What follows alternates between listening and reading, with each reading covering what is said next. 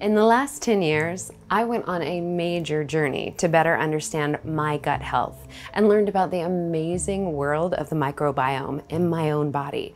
Now, as a mother of two, I protect their health by making sure that they have a balanced gut full of good bacteria. For my girls, it mostly comes in the way of breast milk, kefir, and yogurt, but I also like other options for good bacteria like fermented foods and drinks. Our work alongside indoor chemistry researchers has shown us that even this house has its own microbiome, and it's much more complex than I had ever imagined.